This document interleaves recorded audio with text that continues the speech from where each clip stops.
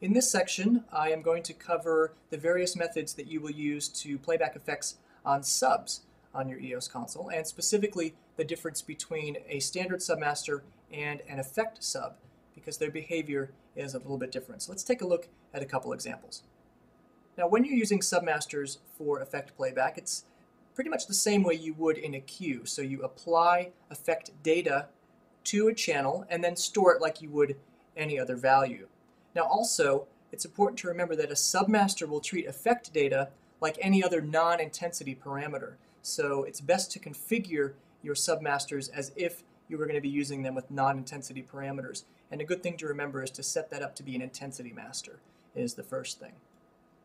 So let's take a look at these different playback options on subs. And the first thing we want to look at is just a traditional Submaster. Now, by nature, this Submaster is capable of storing all information, including effect data. So my Submaster number 1 in this case is storing all information, position, color, and an effect. And in this case, because it's set up as an intensity master, my fader runs the intensity.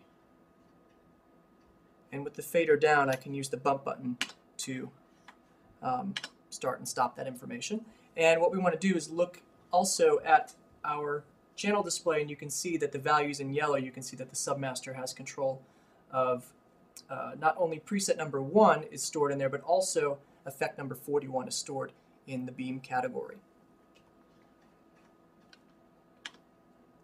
Now, an effect sub is a little bit different because an effect sub is only capable of storing effect information. So it's basically like it automatically selective stores, and it can only grab effect information. So if I'm looking at this, I have a queue where my queue is setting some of my background values, in this case position and intensity, and now my effect Submaster number 2 will play back the effect only. And now the handle, the actual fader in this case, the behavior is changed. It's not an intensity master because our intensity is coming from the background value. What an effect sub will do is the fader will adjust any scalable attribute of this effect.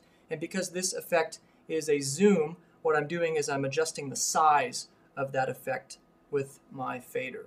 And if we look at our channel display, you can see that the only value that this Submaster is changing is the effect. Everything else is being called back from the queue. So that is what you want to remember about an effect sub specifically. And those are the various methods that you can use to play back effects using Submasters on your EOS.